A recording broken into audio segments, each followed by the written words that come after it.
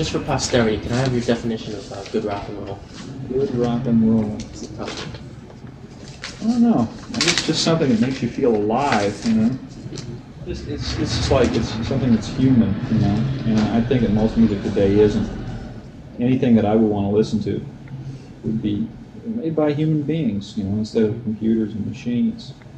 To me, like good rock and roll also encompasses other things like Hank Williams or Charlie Mingus or a lot of things that aren't strictly defined as rock and roll.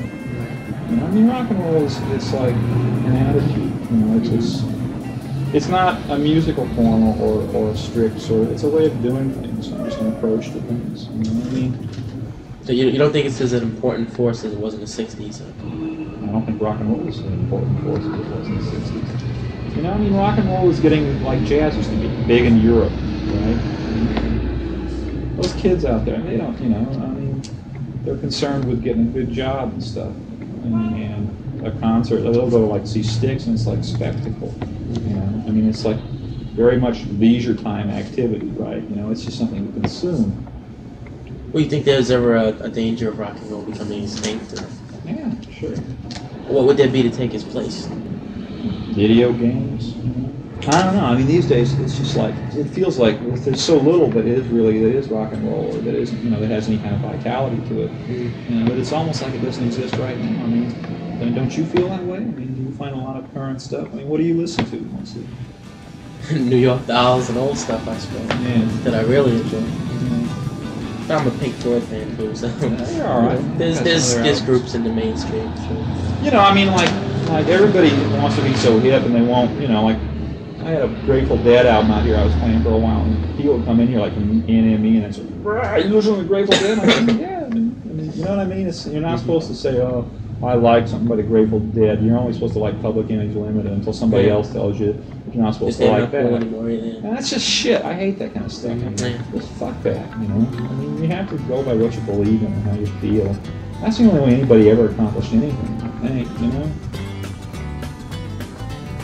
What do you think about an idea like Robert Fripp's that all the old bands, the dinosaurs, should all get out of the way and make room for younger bands?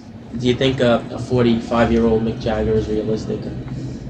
Well, I mean, again, it's a question of attitude. To quit. I mean, Van Morrison is going to be making records when he's 50 that are great. And this new Lou Reed album is really good. I mean, he's 40.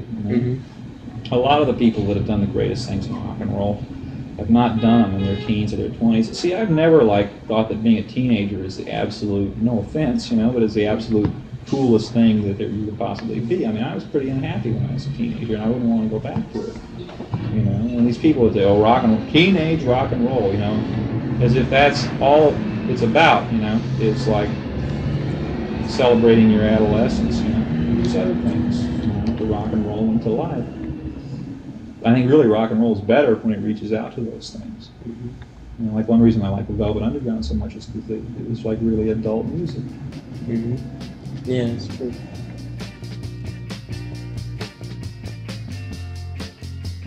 My responsibility, as I see it as a critic, is not to help a lot of new bands to sell their records. It's to help people that are buying the records to keep from making a purchase that they're going to get home and hate my guts and the band too because it's a piece of shit. And these critics, most of them, it's much easier to help the bands because you get more work that way, and every magazine likes to print reviews that say this is wonderful, this is great, go out and buy this, and a lot of magazines don't even print negative reviews. A friend of mine does a record review column in Esquire, and it's like, the 5 positive reviews every time. It's not supposed to be, they don't want you to say anything bad because they get advertising bucks that way, right? So it's like, it becomes like a facet, of your groovy modern lifestyle. Well, fuck that shit. I don't want to be used like that just to sell product. I'm a shill. And if that means that, you say everything sucks, I mean, I don't know.